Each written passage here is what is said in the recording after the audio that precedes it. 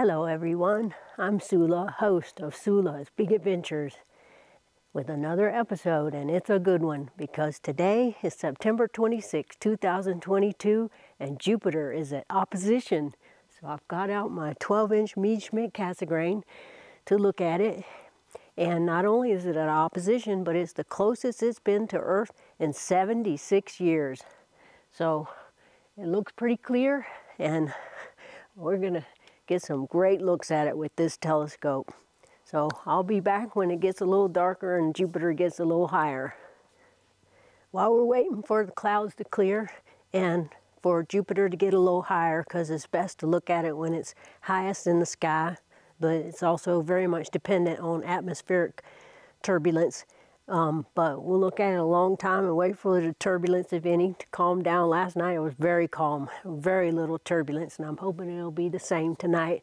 But I just wanted to explain what opposition means, something I forgot to say on my episode about observing the planets. It just means that the planet is directly opposite the sun. So the Earth is in between the sun and the planet, and that's the best time to look at it because that's when it's the closest. So Jupiter is at opposition tonight, and it's the best time to observe Jupiter tonight when it's at opposition. While waiting for Jupiter to get above the house so there are no heat plumes coming off the house, I've just been looking at Saturn, and it's incredible. I think it's the best look at Saturn I've ever had in my whole life. There is no atmospheric turbulence. It's unbelievable. The Cassini division is so well defined. I think I can see the C ring.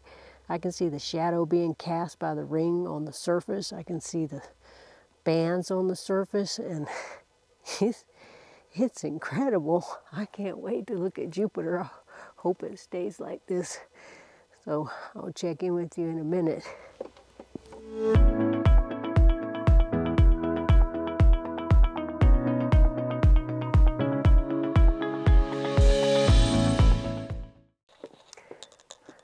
Wow, I think this will go down as one of those nights in your career as an amateur astronomer that you never forget.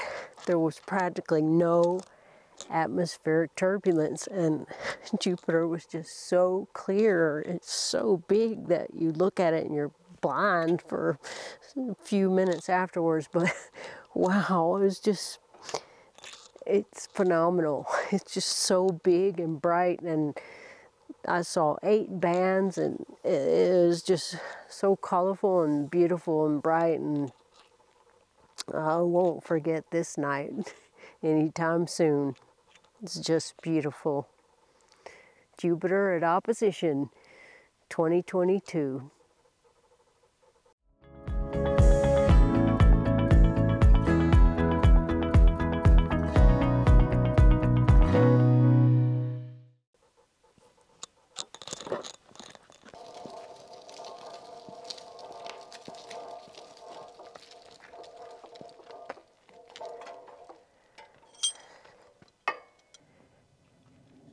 Hello, I'm out here with my 12-inch Meade Schmidt Cassegrain, even though it's going to rain in about 30 minutes, if I can ever believe Astroferric ever again after it's lied to me so many times. But actually I can see that it's going to rain soon, so why do I have my 12-inch Meade Schmidt Cassegrain out? Well, I wanted to tell you about a discovery I just made. I bought this telescope because I got aperture fever and I'm in a dark sky site, and so why not? And I intended it for visual use, which is what I mostly use it for.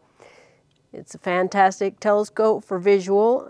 It's a little difficult for astrophotography because I don't have the equatorial wedge, so I never really considered it. But after I made the video on observing the planets, one of the viewers, Christopher, asked me if I was going to be making any photos from my video when Saturn was at opposition, and I said sure.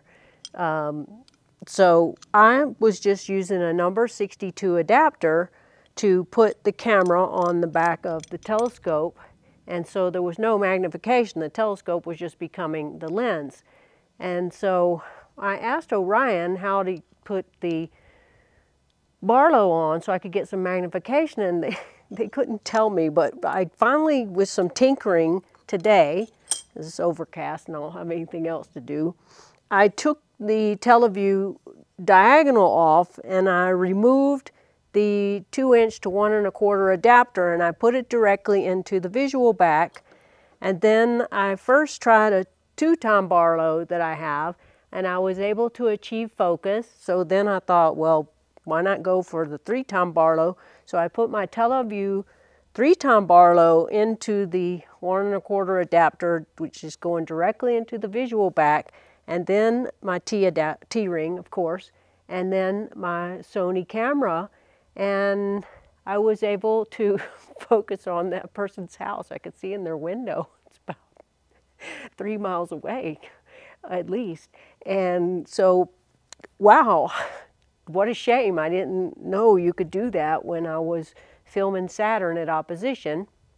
I did film Jupiter at opposition, but just with the camera on the telescope, no magnification. And now we're about 5 or 6 days past Jupiter being in opposition, but it's still very close to Earth and very big and bright. And as soon as it clears up, I plan to try to film it again.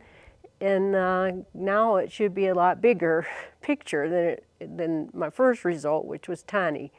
So as soon as it clears up, I'll do that and show you my results.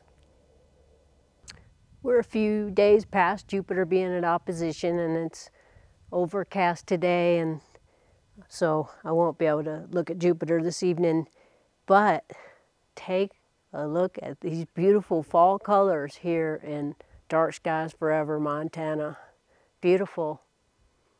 They'll be gone soon, so don't be jealous. The winter will start any day and last for 6 months.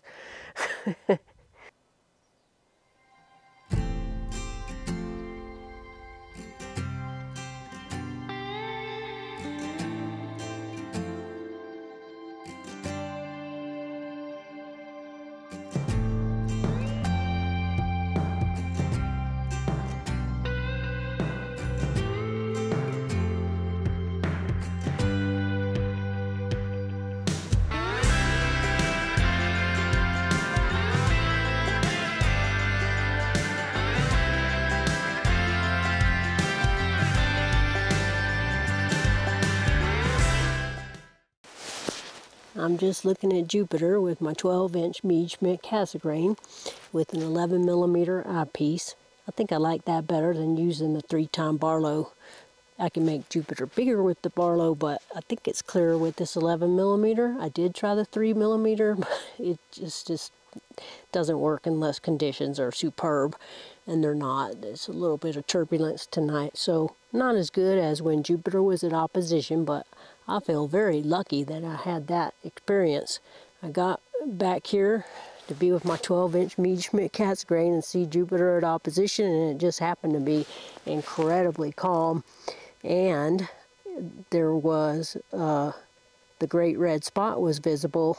I don't know if it was the same night as when Jupiter was at opposition, but close in time, if not the same night. And then a couple nights later, I watched a transit of Ganymede. I watched the whole thing from one side of Jupiter to the other. It was very, very cool to watch. Spectacular. And the seeing was superb. It's not as good tonight, but I did figure out how to attach my camera with this 3-time Barlow. So I got some video with it, and I'll see how that turned out and show you that.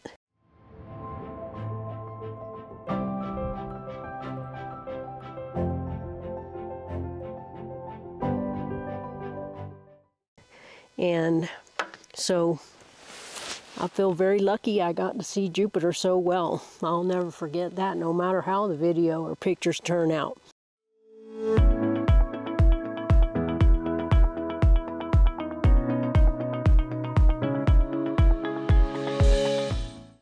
Okay, and now I'm going to process some video I made of Jupiter into a picture. Here are the videos I took of Jupiter, and disclaimer, I'm a complete novice at planetary imaging, but I'm going to process this last one by opening pip, which will convert this MP4 file into an AVI file. Just click planetary, and then do processing, which sounds like the 14th Amendment due process, haha. And then start processing. And it's a lot of frames, so this is going to take a while. So I'll be back soon.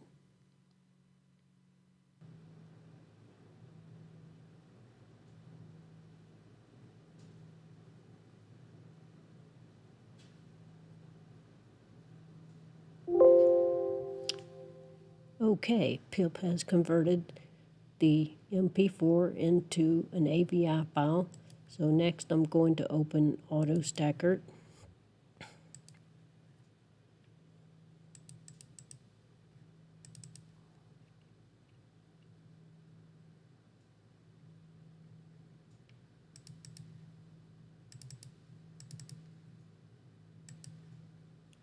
And open that file.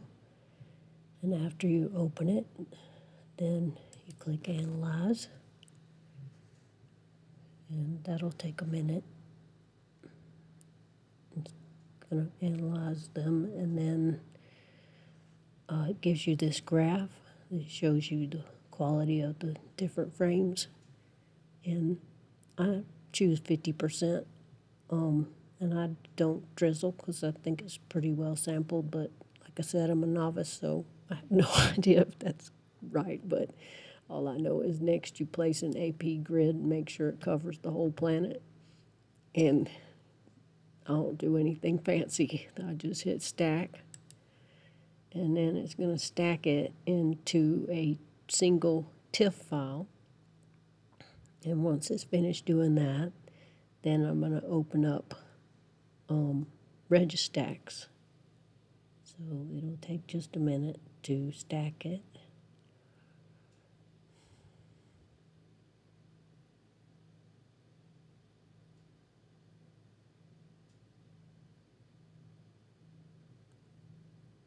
Okay, now I'm gonna open Registax,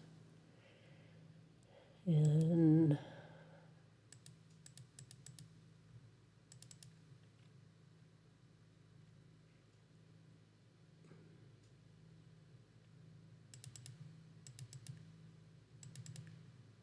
it's in this AP50 file, and it gives you two pictures. I guess you picked this one. I really don't know, but it looks good to me. I don't ever use this auto stretch. Okay, it looks pretty darn good. Look at that. There's the great red spot, and there's Ganymede. Pretty neat, huh? This is the part I really don't know. I think you just experiment. I don't know. Some people said just mess with these buttons, but I think the colors look pretty good. It has some vignetting because I was using a 3-tone Barlow, but I'm hoping to get rid of that with these wavelets.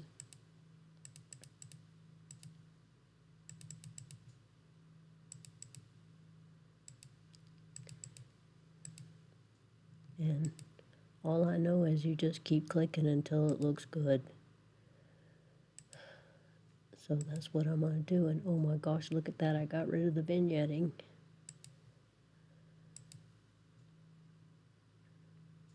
I think if you hit these buttons too much, it starts to look tawdry. But that looks pretty darn good to me.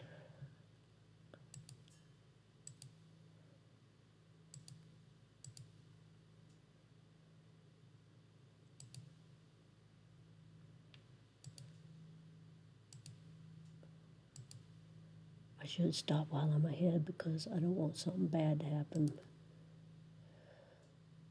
This looks really good.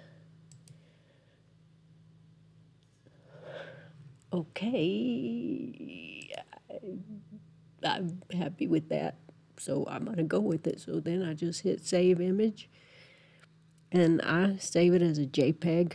You can save it as a TIFF, but when I tried to open it in Photoshop to do more things, it just made it look hideous. So I'm just going to save it as a JPEG and call it Jupiter with red spot, and Ganymede. I'm not going to save it there, though. I'm going to save it here. I already have one named that, so that will be one. Save, and that's it. Okay, that's the end of this demonstration of processing a planetary image. Bye-bye.